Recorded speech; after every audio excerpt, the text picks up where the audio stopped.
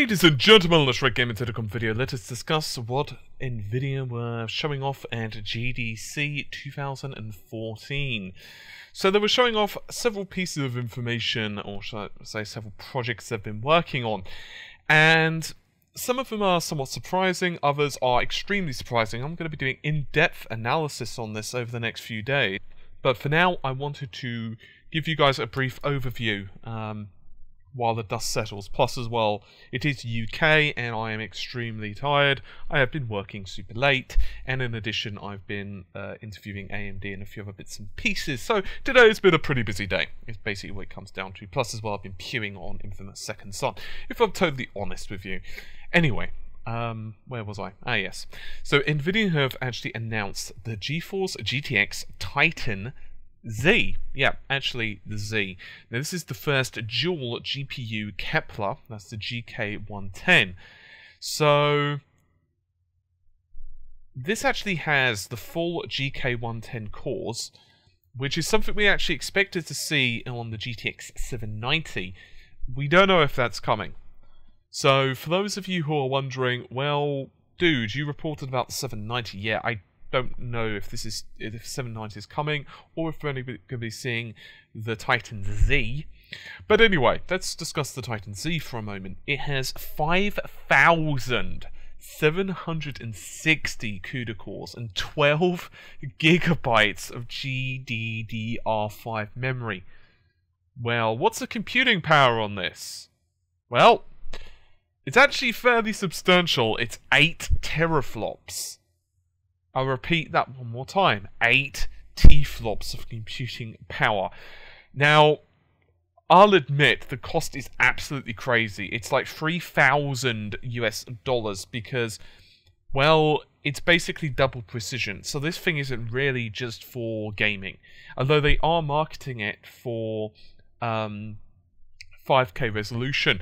Now, this is more of a, you know, if you could afford it, great, but 99% of people won't be able to. If you've got like high-end gaming, most people will be served with like an R9 290, of course, a GTX 780, or something equivalent, you know, whatever. But this has been announced, and I'm sure some people will buy it, and they will use it either for work or for a plethora of different tasks. It's absolutely crazy. AMD, of course, are rumoured to be running the R9 295s, but there's not really any information on that yet. So this is like one of those, it's cool, but it's not new architecture. And obviously, despite the fact that I was kind of having a nerdgasm over the 12 gigs of GDDR5 memory, remember the old problem with dual GPUs. The frame buffer is basically halved because pretty much both of the GPUs, in other words, there's 2 CUDA cores in here, not 2 CUDA cores, 2 GPUs, 2 GK110 cores, so each of those has to have its own 6 gigabytes of memory, so you've just got to remember that. But even so, it's absolutely ridiculous amounts of compute power, right? Anyway, let's move on.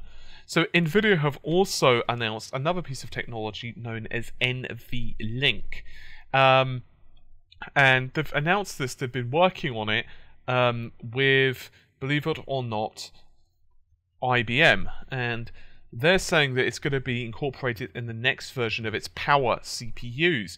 So Nvidia said that this is basically going to be enabled to share data between 5 and 12 times faster than what it can today. In other words, PCIe 3, yeah? And this is going to eliminate the bottleneck and help pave the way for basically supercomputers that are basically 100 times faster than today's most powerful systems, at least in theory.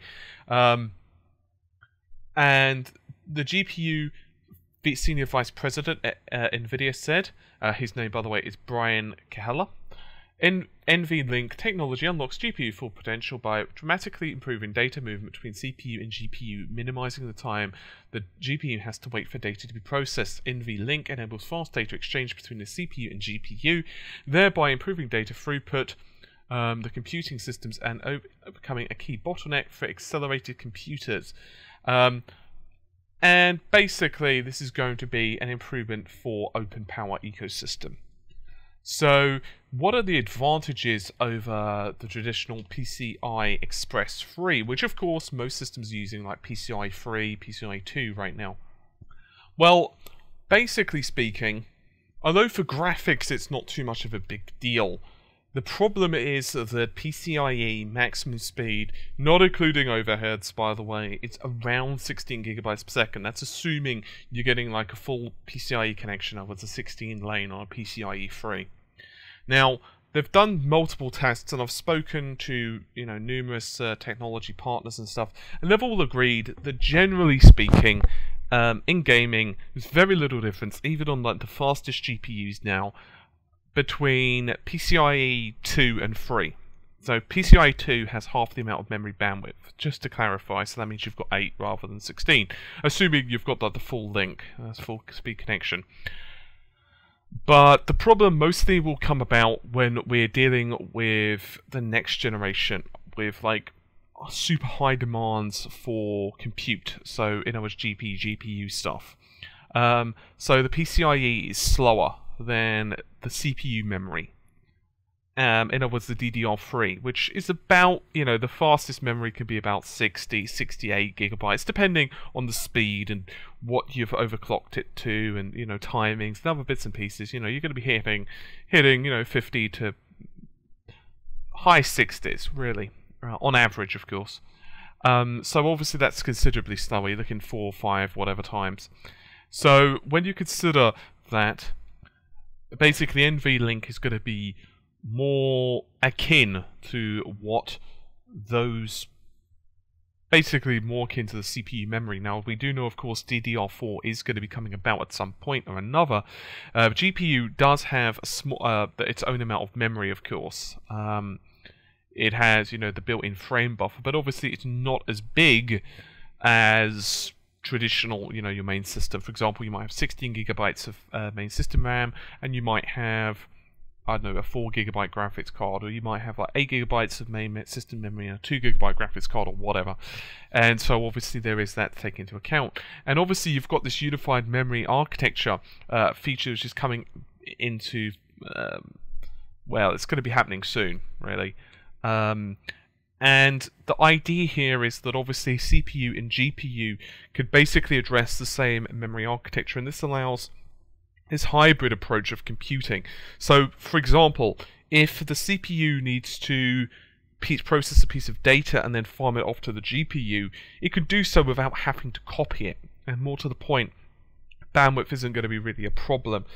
And as I've discussed previously, CPU and GPU clock performance, the GPU is just it's just going crazy.